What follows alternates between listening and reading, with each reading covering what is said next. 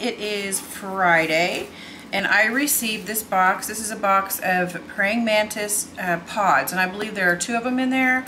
I watched John at Growing Your Greens. He puts praying mantis in his garden to get rid of squash bugs and things like that. So I thought I would open this here on camera and look and see what it looks like. This will be the first time I've ever done this. As you know, I tried ladybugs in the garden for my aphids and, aphids and things like that. They flew off, but that's okay. Oh, this is like upside down. I wonder if it's supposed to be like that. So they're in there. There's 2 pods in there. So I'm gonna read up on this. Hatching habitat contains 2 egg cases, praying mantis. So let me read up on this, and I will continue this video. Hi friends, it's Sammy here with Blue Feather Homestead. Today I am going to make a hatching house for my praying mantis. I'm going to try to put it in this jar. I know a lot of people plant theirs outside to hatch, but I'm going to try to do it inside so that the kids and me can kind of keep an eye on them and watch. I think that'll be a whole lot of fun. I'm going to make it real quick though. Before we get started, I wanted to say something that I had posted on Facebook, that I ordered ladybugs for the garden.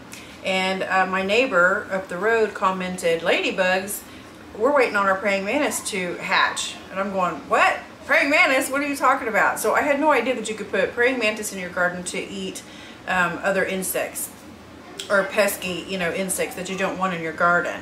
So anyway, after doing some research and Googling and YouTubing and things like that, I found John on Growing Your Greens, and he has been using praying mantis for about 5 years now. Okay, so after watching John's video, I decided, oh, I'm gonna go ahead and order some. So I got some ordered. I received them in the mail. I'm thinking, I don't think I want to hatch them outside, just because I'm afraid of kitty cats getting them, birds or whatever. And like I said, I would like for the kids to be able to watch them hatch in like a hatching house.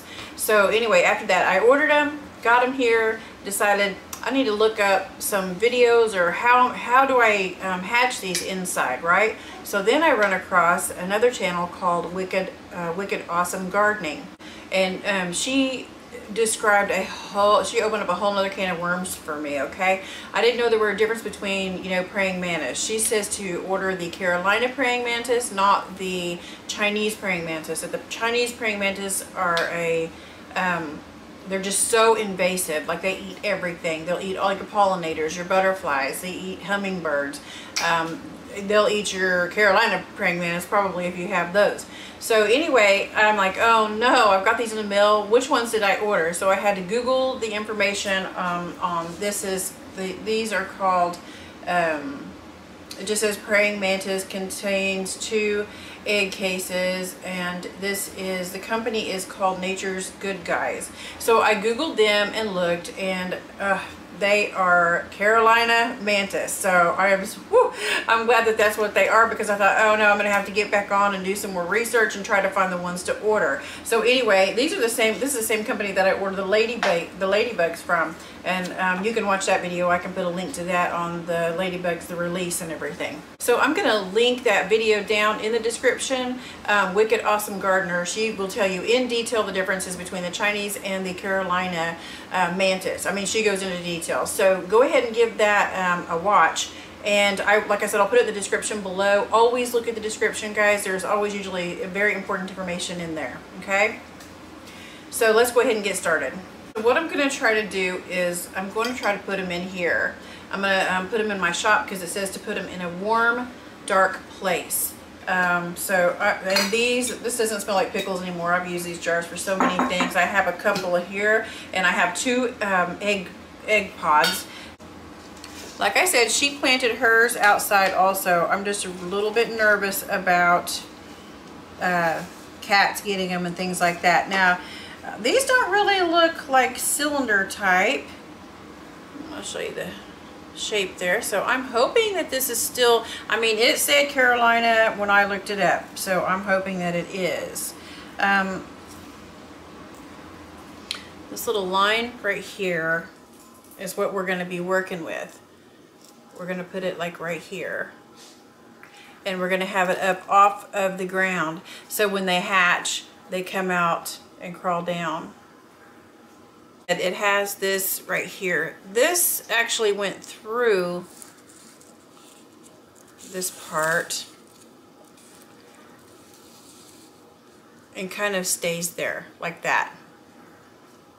So I'm going to set this in my jar. Actually, I guess I need to cut this a little bit here, break it off.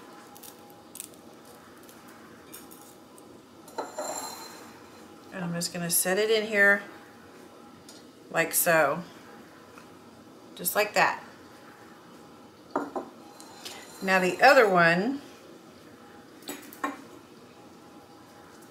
is not like that. So I'm going to do, I don't know if you can see that. See, there is a line there, but there's not a place that I can just slide that toothpick down in there. So I'm going to do what she did, and she put it on a stick and then put a twist tie around it.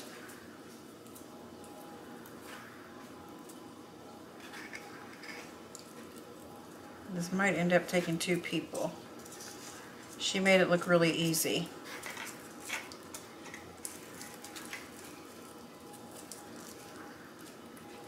Awesome Wicked Gardener. I'm so glad I found her channel. Gosh, I hope I'm not handling this too much.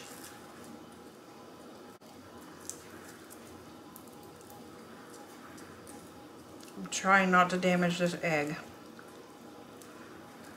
Ah!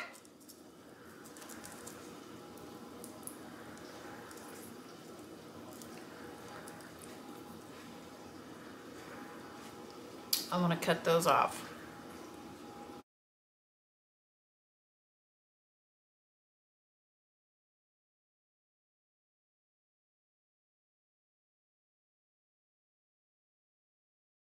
Now it says to place these in a warm area, not in direct sunlight. So that's what I'm going to do. Like I said, I'm going to put them in the shop. And I found that this little lid will fit perfectly on top of here because we want to have some ventilation. It has a screen right here. It says it'll take 2 to 6 weeks to hatch, and that each one could possibly lay 50 to 200 babies. So we're just going to check on them every day, because apparently also they will start eating each other if you don't have food in there. So we'll just check them. I decided to go ahead and tape the top of this. We do, just in case a cat does happen to get out there, they are barn cats. So I'm gonna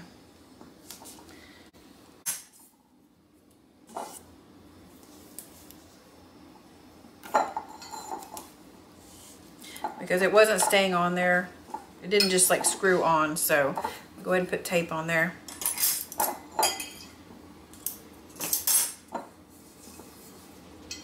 Alright guys, that's it. I'm going to go ahead and set these in the shop in a dark place, and it is definitely warm out there. So after they hatch, then we'll go ahead and record that and show you the release of the baby praying mantis. Thanks for watching guys. Have a good day.